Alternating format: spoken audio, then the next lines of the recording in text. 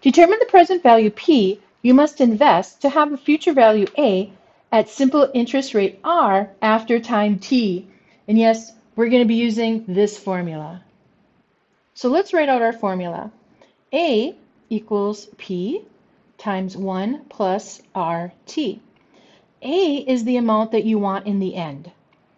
P is the principal you have right now, or the money you have right now. R is your rate, and that's always a percent. And then we have time, which is based on a year.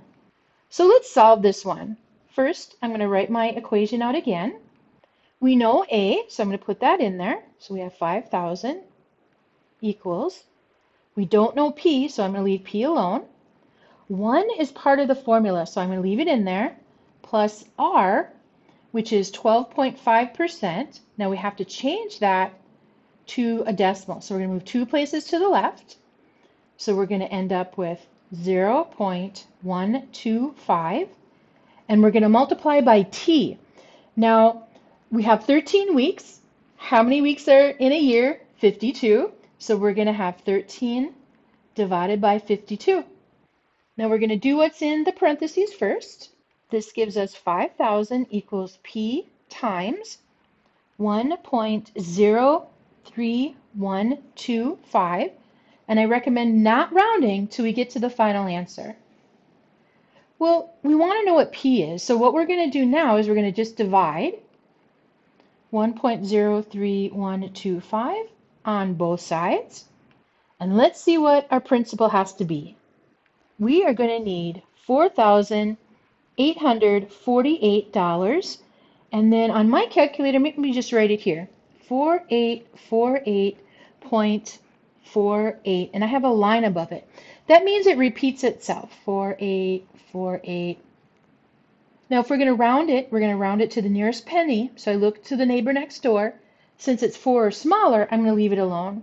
So we're going to have $4,848 and, if I can squeeze it in here, 48 cents. Let's look at the next one.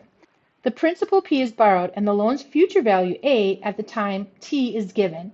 Determine the loan's simple interest rate R to the nearest tenth of a percent. Once again, we're going to write our formula. A equals P times 1 plus RT. Let's fill in what we know. We know A is $2,746.25. We know the principal is $2,600. 1 plus, we don't know the rate, but we know the time, and the time is 9 months. Well, that's based on a year, so we're going to do 9 divided by 12.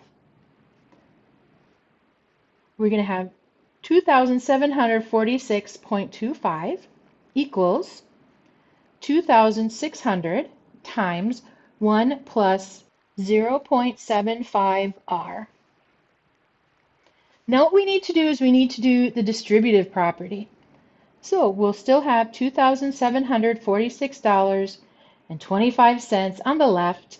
2,600 times 1 is 2,600 plus 2,600 times 0.75 is 1,950 R. We are now going to solve for R, so we have to do some algebra here. So we're going to subtract 2,600. So we end up with $146.25 equals 1950 R. We're going to divide by 1950. All right, we're going to make a little thing here. R is going to equal 0.075.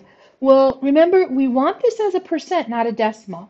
So we're going to move 2 places to the right, and we end up with 7.5% is our rate. And that wasn't too bad, was it? Nah.